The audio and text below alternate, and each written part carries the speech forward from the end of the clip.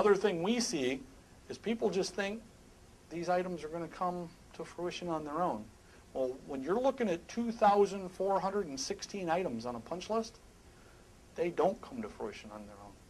You literally need to be able to take and line out exactly what the item is, check it off.